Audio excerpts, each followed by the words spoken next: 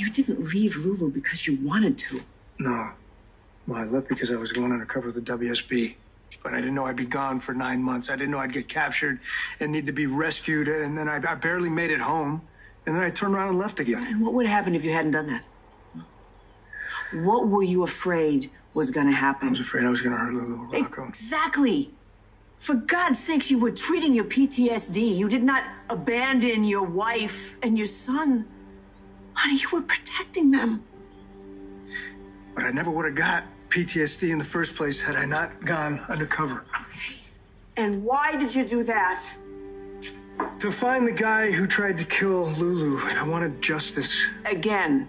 Exactly. But maybe it wasn't my justice to get. I mean, he was a WSB problem, an Interpol problem. Honey, you did what you thought was right.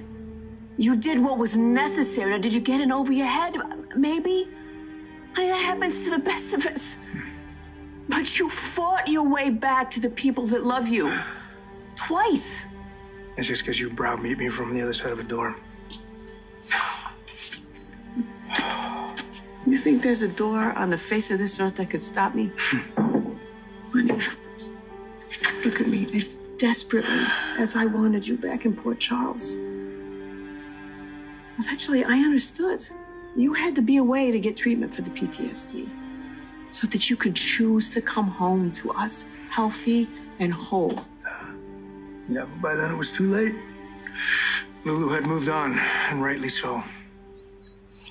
But the thing is, we always talked about the importance of family, and what I do, I left her alone. And I'm worried I won't be able to tell her how much I regret that decision. I didn't kill